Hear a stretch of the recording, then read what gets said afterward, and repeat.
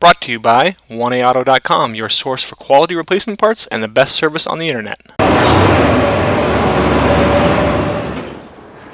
Hi, I'm Mike Green. I'm one of the owners of 1A Auto. I want to help you save time and money repairing and maintaining your vehicle. I'm going to use my 20+ years experience restoring and repairing cars and trucks like this to show you the correct way to install parts from 1AAuto.com. The right parts installed correctly. That's going to save you time and money. Thank you, and enjoy the video. In this video, we're going to kind of show you the basics of a window regulator replacement on this Ford Ranger. This requires drilling of rivets, and this Ranger didn't have a bad window regulator, so I don't actually go through the full process. I basically show you how to get to the regulator and then what you do once you're there. But again, this truck didn't have a bad regulator, so I didn't want to drill it. Okay, tools you're going to need: 8mm wrench to disconnect the battery, Phillips and flat blade screwdriver to take the door panel apart, drill with a 3/8 bit, and then some short nuts and bolts and the wrenches and sockets you'll need to tighten those nuts and bolts. Okay, so first thing you'll want to do is disconnect your negative battery cable. Start by removing 2 screws that are right down here under the door panel. They're both Phillips screws.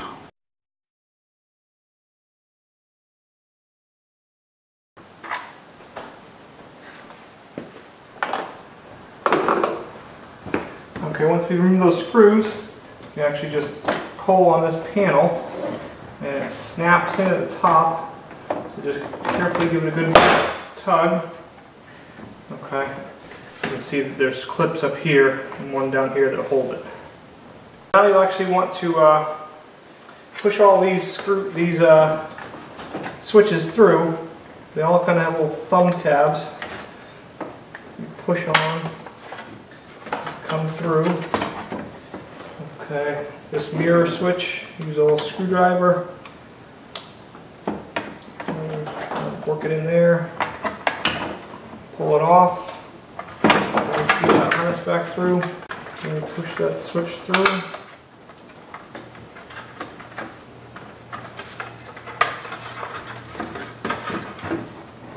That's the lock switch. Push it through. Use your screwdriver, work it in.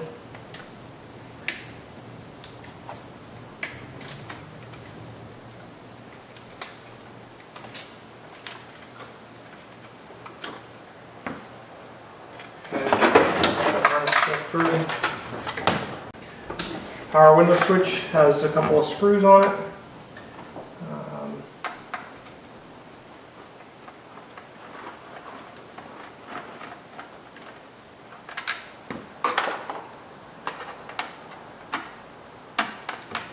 I like to take them off before I feed the switch through. It's just a little easier. Oops.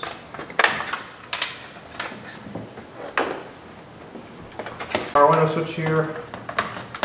Push it down. Push that tab down.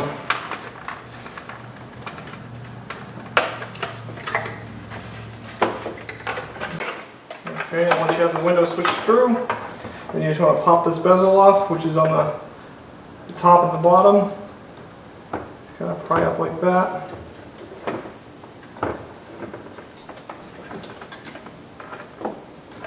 And pry up like that. That bezel comes off. You can feed that through the panel. That's off. And now you want to remove 2 more screws. One here. And one down here. Okay, and once those screws are out, then you just lift up on the panel. Lift it up over the door lock here. And it comes off. On the back side it just has a bunch of hooks that hook into the door. Okay, to access the inside of the door, you'll need to remove this shield. Just do it very carefully, because this protects your door panel and stuff from getting water in it.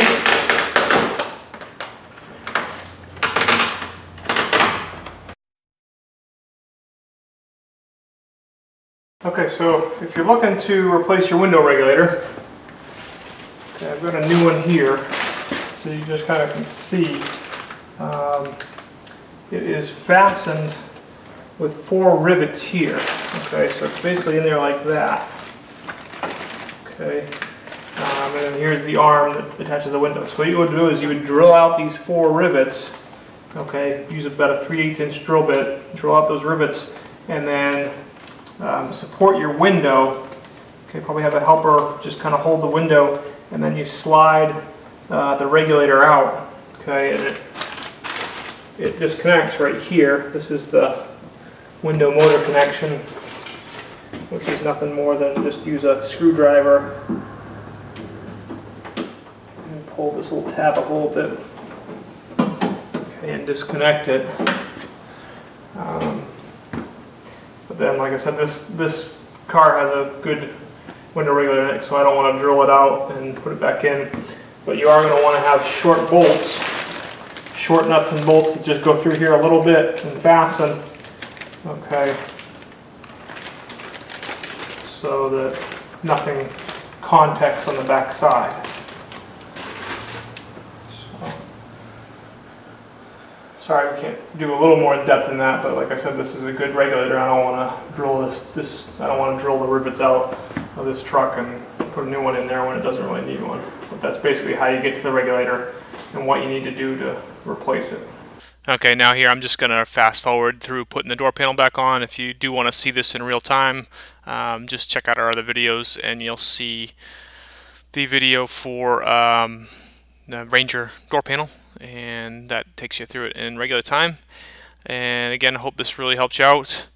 Again, one more time, sorry we couldn't actually do a regulator, do one on these Rangers. This one just happened to be good, and I just didn't want to drill out the door and replace a regulator that didn't really need to be replaced. So, but it's not all that difficult, and you should probably be able to handle it with this video. So, we hope it helps you, and thank you very much.